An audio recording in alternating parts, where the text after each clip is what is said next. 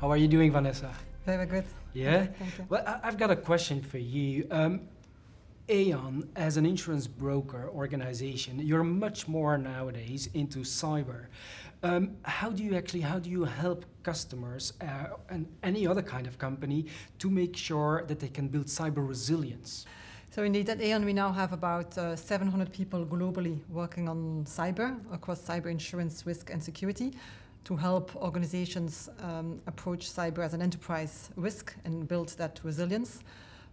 Ultimately, nowadays, we see an increased frequency and severity of cyber attacks, and we very much work with clients to have a proactive approach and, for example, conduct or have incident response planning, conduct tabletop exercises, instead of having a reactive approach to fight, contain and mitigate the risk or the incidents.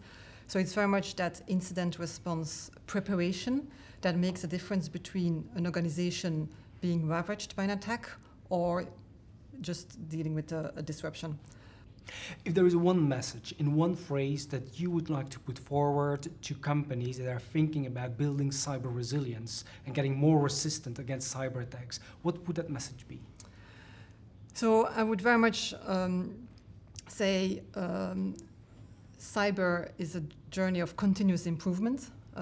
It's like a loop. Yeah, you can go through a cyber risk assessment or review, look at improving security measures, do a quantification exercise to determine an appropriate insurance strategy.